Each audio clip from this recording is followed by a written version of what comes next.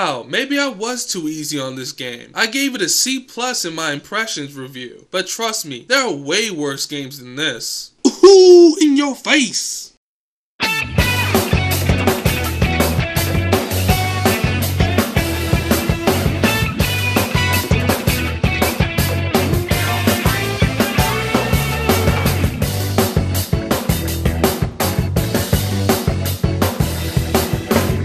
Welcome to the Rundown, where I get to talk about the most hated Sonic game in recent memory. Your time has passed, Sonic 06. It's no use. In these videos, I spend time discussing and showing cool, interesting aspects of game design and mechanics that I've researched over the years of playing popular franchises and flagship titles, and also obscure games. Let's take a look at our first topic of the day.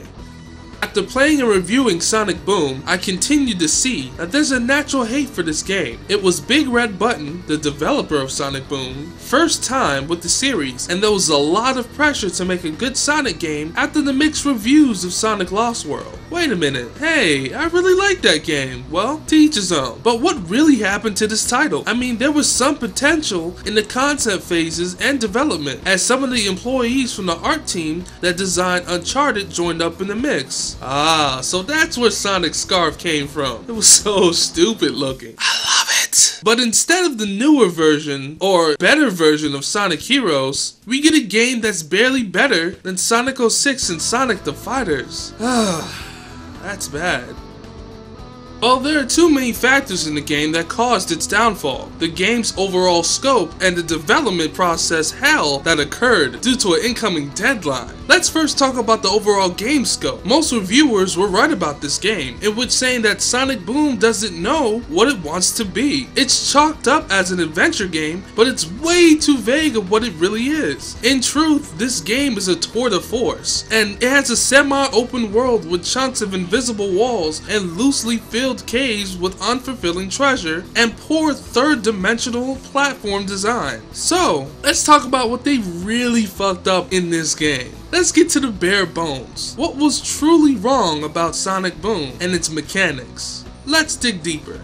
So, to fully see the gameplay scope in Sonic Boom, I'm going to compare this game to another title that utilizes teamwork of the main heroes. And that is the GameCube edition of Sonic Heroes, within its own franchise, of course. Sonic Heroes is another title that focuses on the teamwork of gameplay, and each level and section of the game is catered to the gameplay scheme of each type of character. For example, the pathway that requires characters that utilizes power. In the midst of traveling this area, you will see destructible objects and obstacles made for power to be used and designed for hard-hitting characters like Knuckles and Omega. Or the speed trial for Sonic and Shadow, like doing triangle jumps off a wall to get from point A to point B. What made this game fun was quickly using each ability of each character in a smart and fun way, and at the same time trying to beat the clock for a new record. This was made possible with the stages and playgrounds built to accommodate for speed, flight, and destruction. What Sonic Boom gets wrong is that the game's world design is only built around one thing, the platforming part of the game, and that's it. And the platforming is really super basic, just jumping and bounce pad. There's nothing in this game that makes any character feel any different except for the colors of the platform, which is a damn shame because there's so much potential for each character. And most of it is just pressing a button with a hammer or homing attacking random floating orbs. Nothing in Sonic Boom justifies having 4 characters if the level design doesn't require it and explores their characteristics.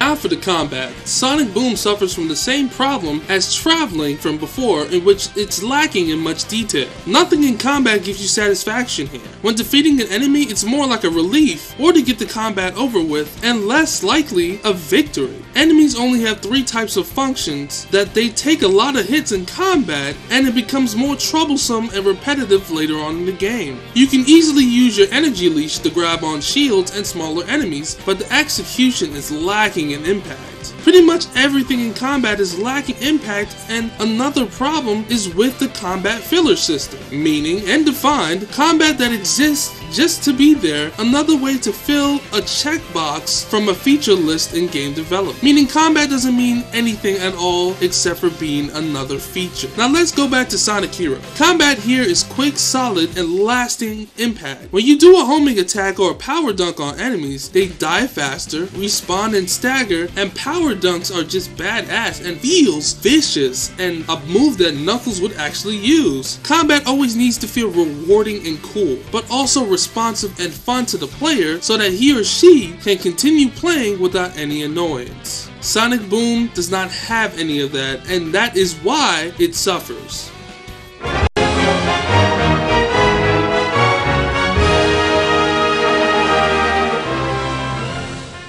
So in conclusion, like a high school essay, Sonic Boom failed because the game's scope was so big that the designers forgot to make the core gameplay lasting and enjoyable. Things like combat, travel, and world design suffer under this fault because core gameplay didn't have the game fully built around it. Just bits and pieces that worked for some platform puzzles, but the rest of the game felt like a giant alpha level construct. Aside from the glitches and game-breaking freezes, I played the entire game and understood what Big Red Button wanted to do. You see, Sonic Boom, this game was supposed to be, or supposed to have, the world. They're supposed to introduce you to all these new characters in the Sonic Boom universe, while trying to rebuild the whole city or town that was damaged by Eggman and Lyric. So basically, Sonic Generation stages recovery mechanic after beating each level, and Sonic Heroes teamwork for exploration and combat. This game isn't so bad by any means at all. It's okay for one playthrough, but it's a game that needs to be played by every designer that needs to take heed from the actual core gameplay itself to learn and to build around that. Trust me, there are a lot of games worse than this. Every game has a subjective outcome by its players, reviewers, and creators. Play the game for yourself and judge it, but don't do it that takes away your hard-earned money. Trust me, this game is not worth a full price, medium price, or even a half low price. You can rent it and check it out for yourself. This is a game that you need to keep your eye on and learn from future designers what not to do and what to prepare for when you have deadlines.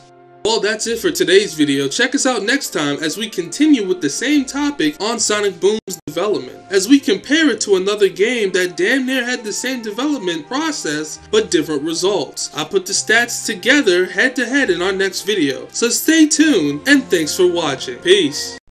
AlterElement Games, where gameplay is everything.